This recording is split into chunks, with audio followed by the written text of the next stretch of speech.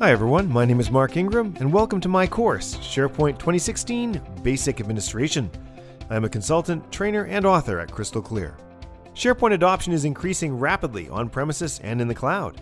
Don't get left behind, because no matter your current skill set or IT interests, there are one or more areas of SharePoint to build your career around. In this course, we are going to configure a test environment to get to know SharePoint 2016 from a junior farm administrator's perspective. Some of the major topics that we will cover include SharePoint Farm Architecture Basics, creation and configuration of web applications, creation of site collections and sites and what you can do with them, and managing users and permissions. By the end of this course, you'll know how to set up SharePoint in a small test environment and be ready to move that farm to a limited production environment for further testing and trials with a small group of test users. Before beginning the course, you should be familiar with Windows Administration Basics. No previous SharePoint experience is required. I hope you'll join me on this journey to learn the fundamentals of SharePoint Farm Administration with the SharePoint 2016 Basic Administration course at Pluralsight.